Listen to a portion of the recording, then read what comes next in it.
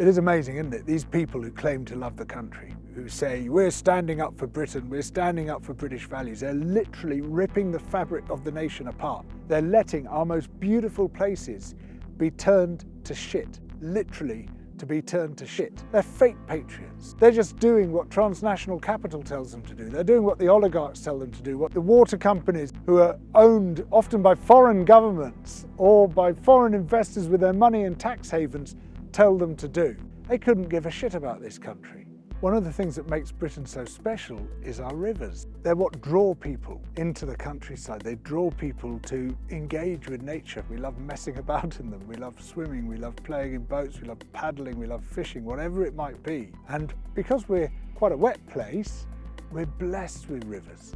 We've got a series of absolutely stunning rivers, and they connect the countryside to the town. They come from the uplands, they flow down through the countryside into the cities. They're a really important part of national life, and perhaps even more important than we're consciously aware of. In the 21st century, when we have all the means necessary to protect them, they have been turned literally into sewers. And there's two major forces doing this. The first is the privatised water companies. Since privatisation, these companies have extracted £72 billion in dividends. This is all money that should have gone into improving their facilities in order to treat the sewage that we produce so that what comes out at the end of the sewage farms is just clean water.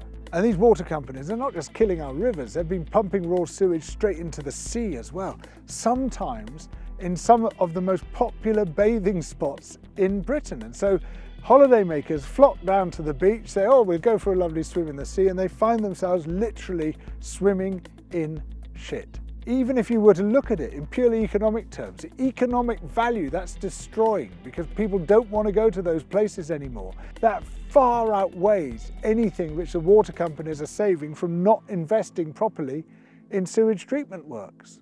And in many cases, rivers which just not very long ago at all were beautiful places like this is one of the very few which is largely unaffected now, and swarming with wildlife are just filthy, stinking, lifeless turds floating down them, tampons, sanitary towels, wet wipes, everything that comes out of a sewer just going straight into the river. And of course, what goes down the sewer is not just shit, but it's a whole lot of really nasty chemicals going in. There's tyre crumb, there's these forever chemicals, PFASs. All of these are meant to be filtered out by the sewage system, leaving behind just pure water. But they all go straight into the river when that system is bypassed. And of course, with them is loads of microplastic, which then breaks down even further, afflicting the entire ecosystem. Just a total ecological disaster.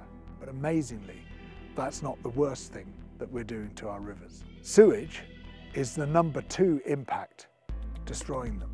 The number 1 impact is agriculture. That is the top cause of river pollution in this country. And some of that is wash off from fields, it's pesticides, it's herbicides. A lot of it is coming from the intensive livestock industry.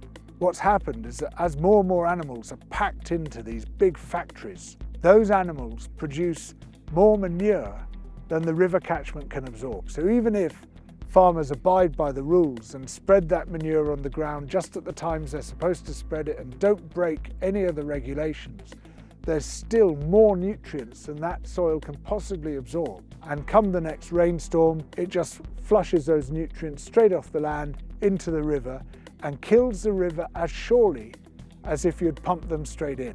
There have been massive cuts to environmental regulation and enforcement in this country. They literally had no means even of monitoring the situation, let alone enforcing against the people killing our rivers. And that was not an accident. That was policy. They cut and they cut and they cut the budgets of these agencies to prevent them from regulating. Because that's fundamental to neoliberal ideology, but it also reflects the lobbying power of the water companies and of the farmers. But what we're seeing is that people just aren't putting up with this shit anymore.